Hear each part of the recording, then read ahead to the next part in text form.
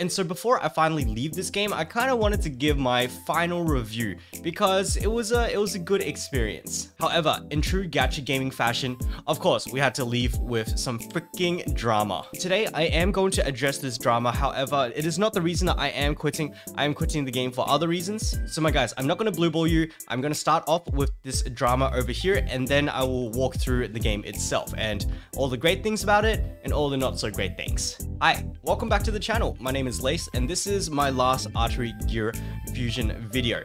But we'll have a live stream, I think. And so let's kick things off with the drama over here. Of course, it's gacha gaming. And so for those of you who aren't following Artery Gear Fusion, we recently got a collab with Atelier. And in this collab, we will be predominantly rolling for two characters. This one in the middle, Ryza, as well as this one on the left, Lila. And unfortunately, the drama revolves around these two characters and their upgradability and their viability. Let's jump into it and let's talk about this one. So the TLDR is that Artery Gear Fusion locks skill upgrades for collaboration units behind a real money paywall. Yes, that is kind of factual, and let's begin with the facts before we go anywhere, okay? So for those of you who are not familiar with the Artery Gear Fusion upgrading system, essentially it is the same as Epic 7's if you have played that. But in a nutshell, what you do is that you get a character, and then for that character has 3 skills in which you can use some materials to rank up that skill. As you can see, level 1, level 2, level 3, level 4, and you do that 3 times. Now what this post is saying is that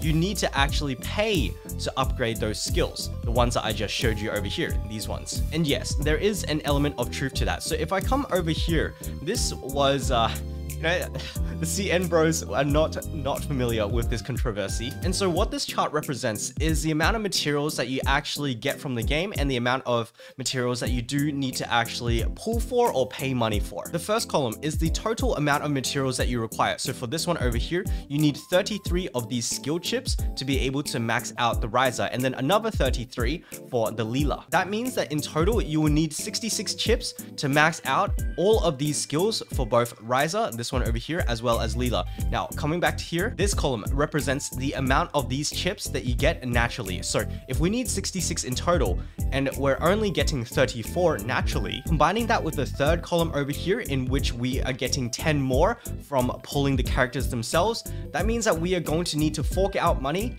to get another 22 of these, because these chips over here, they are not universal, they are collab specific. And so my guys, this circumstance is what this post is describing. It is essentially saying, oh, we have to fork out money for 22 of these skill chips to be able to max out our Atelier characters. However, it doesn't really stop there, because there are a couple of other upgrade systems, such as your dupe system, such as your unique equipment. And so using the same logic that I just ran through for the skill chips, you can see over here, we need 68 of these things over here to max out the Ryza. We get 37, we get 10 from pulling, and then so we are in deficit of 21. So yeah, that is the facts over there. We are definitely in deficit, and you definitely need to pull out your wallet to be able to max out your characters. Now, dupes, kind of like an industry standard in which you pay to win a little bit more on the dupes, fair enough. However, in terms of the skill materials themselves, and this is where the opinions start coming in, this is my opinion, this is not really cool, man. It's not really cool how we have to fork out for 22 skill chips in order to max out these characters. Like personally, I'm not overly bothered by this because it's a lot of resource management, right? I am close to a low spender, like a mid-low spender. And so I would look at these skills, I'd be like, oh, this skill gets mark chance increased by 10%. This one gets lower cooldown by 1 round. So I'll probably be doing something like max these 5 or max these 4 and then get up to number 3 for this one. And then for Lila, I'll look down and I'll be like, oh, okay, wow. I kind of want all the way down to 4. I kind of want all 5 of these, and then I kind of want 4. Okay, that's a lot, man. So yes, from a low spender or free-to-play player perspective, this kind of does suck quite a fair bit. The fact that they are gating their core skills, these skills that they use all the time, behind a paywall. The other ones are a little bit more acceptable, in which you can't max out all of their dupes system thing. However, not being able to max out their unique equipment, honestly, that kind of sucks as well. But to me, that's a little bit more of an accepted industry standard. I mean, it doesn't make it good, but it's a little more accepted. All right, and so that is the situation in a nutshell. Now, what I have read in a couple of different threads is that, and I don't know if it's in this one, but this system over here, I believe actually only happens this time because CN had a similar outrage and they changed all of the other collabs moving forward. And so what that means is that if you are willing to kind of bite the bullet for this one, just kind of bite the pillow and let them go, nah, then the good news is that it does get better. All right, so that is the situation in a nutshell. However, the drama doesn't actually stop there because with this Reddit post, there were actually a couple of other Reddit posts that were countering what was being said. Those Reddit posts are now unfortunately taken down. However, it was essentially defending this one over here. And so as you can imagine, we've got two spectrums of arguments, right? On one side, we've got people saying like, oh man, it's just like a little bit of spend. Don't worry too much about it. It's limited. It's collab character anyway. Companies got to eat. And then on the other hand, we've got a group of people that are like, man, this is not really acceptable that you're paywalling their core skills. And so as you can imagine, this led to a little bit of debate. This led to a couple of a content creator getting involved and a couple of different rules like this one over here. And so yeah, that's the drama in a nutshell. No, it is not the reason why I am quitting this game. However, that is going to conclude that segment. And so what I did want to do is run through this game, tell you where I got to, and kind of talk about what I did like and what I did not like. So let's start off with what I liked about this game. And for me, the number one thing was the production value and the performance. As you can see from the home screen, the live 2D is actually absolutely fantastic. And if I was able to go into these ones, do these have live 2D? Unfortunately, they don't, but you can see like the art is absolutely top tier. It is on the looter side. I'm not a massive fan of the loot, but it's kind of, okay, it's kind of acceptable to me. And as you can see, as I flick through this, the performance is actually quite decent, right? We've got the 60 FPS persistent, the load screens are almost non-existent. It's just a great way to feel, and everything is absolutely snappy, right? Like freaking almost instant load times. That's pretty freaking crazy. The next thing to praise about this game is the quality of life. However,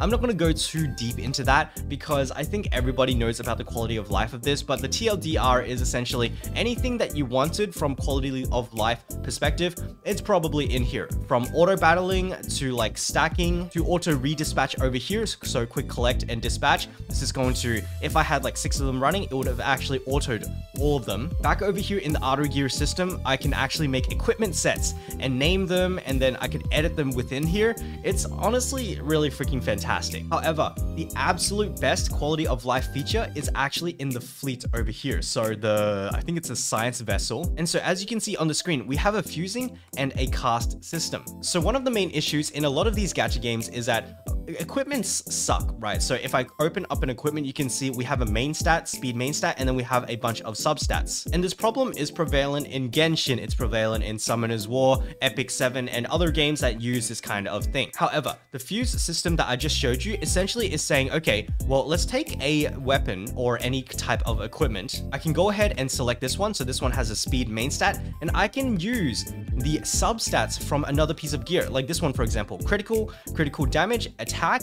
I can select that. And then as you can see on the screen, you can merge these substats into this piece over here, which had the main stat that I wanted, as well as the set. So this 100% mitigates a lot of the RNG that is required. And therefore, it's going to be a lot easier to make really cracked out pieces of gear. However, on top of that, what's really nice is that you can actually see all of the stats for the equipment at its most upgraded rank. So as you can see over here, this thing is only plus 12. However, we know that it has an attack 23.8% on the last slot. So if I hit plus 15, I am going to unlock that. And I didn't have to pour any resources into it to find out. Here is another example where I click into this one. This one is plus 0, and you can see all of the stats already. I've really just got to emphasize, Artery Gear does a fantastic job at minimizing the RNG. It doesn't completely remove it, because otherwise, you know, what exactly do you have to work towards? But it minimizes a lot of it. And so that is going to bring me to what exactly I didn't like about this game, because, you know, just from a glance, I like the majority of it. They are relatively generous, kind of. Although I gotta say, the currency income has slowed down significantly. But yeah, let's kick things off with, again, the art. For me, it's kind of like I'm starting to realize that I play a lot of games for their characters. I don't particularly feel invested into this Ghost character or this Shinobu character. Maybe Timey a little bit, maybe 04. But at the end of the day, especially because of my own preferences, there weren't overly many characters that I like really liked. Like maybe the Milvis. I liked Ginga quite a fair bit. Sirius, you know, she's pretty cool, but in general, kind of like, it's okay. The art style and the art quality is good, but like, it's just not really my style, you know? The second thing is the AI combat. So as you can see over here, the proxy combat, essentially, it's gonna allow you to turn off the game, but whilst your game is off, you can actually farm this stage that I'm in 30 times. Now, why don't you just let us skip it? At this point, it's kind of like, well, we can just like throw it all in, and then they're making us run out 30 runs, but just let us skip it, man. And I say that and it sounds like a really big deal, but it really isn't. But if I was to find anything to nitpick, that's probably one of them. Because when I come back over here and then I look at this plan A thing, and the fact that you can configure the logic of their skill orders, even in auto mode, man, this game has very little to fault. Like even just jumping into battle, for example, let me just show you like the battle system itself. I am quite a fan. I am a fan of this turn-based system in which I can get stabbed by giant centaur, but the whole game design in terms of like the combat system and the synergies that you can actually create. So for example, I can use this to speed up one of my other characters, and then I can use this character to do big damage, etc, etc. Like, I really am a fan of this. A lot of people have expressed that they don't like this chibi system. I actually think it's fine, especially with like the pretty crazy animations that we get with some of it. Like, look at that. Bam! So yeah, me personally, I'm kind of fine with that. However, that kind of brings the question as to then like, if I like it so much, and if there aren't so many things that I don't like, why exactly did I quit? I was kind of like looking at the end game content and what exactly I had to do, because they flood you with the stamina potions, right? They flood you with a whole bunch of progression, right? You see that over there, you see that over there, you see more over there, and you see more over there, and it just keeps going. And like, especially for gifts and stuff, they'll just throw more at you. And so in terms of progression, the majority of the progression was going to be focused on the raids that you saw before. These ones right here, in which we're going to have to be actually farming this for a very long time to be getting like the perfect substats or the perfect stats, etc, to refine those really nice gears. Now, that's pretty okay with me, considering like, you know, I freaking praised this system into heaven, but then I was kind of feeling like, what exactly am I doing that for? Am I doing that for the PvP? Because the PvP isn't really overly interesting, or like, I'm just not really interested in it, right? Or should I be holding out for like some of the future content with your alliance? I was not exactly a fan of what I saw. I mean, it's not bad, I just didn't personally like it. And so considering I'm not exactly like a big fan of the characters themselves either, it kind of left me in a place where I was feeling like, I'm not sure why I'm grinding. I mean, I do know why I'm grinding, but like, it was kind of a little bit too superficial for me. Like, I didn't really have a purpose anymore kind of thing. Wow. Existential crisis. Like, if I was to talk about some other games that I play, Princess Connect, I actually like a lot of the characters, but I also have Clan Battle to play. For Blue Archive, I actually do enjoy the raids, and well, I hate PvP, but I still actually enjoy the raids and a lot of the characters. For Genshin Impact, I like how casual it is, and I do like a lot of the characters. That's probably one of the games that I like the characters the most in. And so when I weighed all of those things against like this, I was like, I think it's time to go. And so that, my guys, is going to bring us to now. It is indeed time to go, but not before we actually do a temple on this, because I just noticed before, I think we got a free tenner. So I'm going to smash this tenner right now. However, I will have one more final stream in which I will be pulling for the Atelier Ryza. So my guys, do join me for that final stream. But for now, let's smash this and let's see what we get. Give me the orange. Come on, give me the orange. Come on, give me the orange. Give me the orange. All right. All right. Yeah, that looks like depression to me. Okay, yeah. No, I'm quitting this game, huh? Freaking hell, man. What the frick? I am not saying that the gacha is the reason that I am quitting. I'm not saying that at all.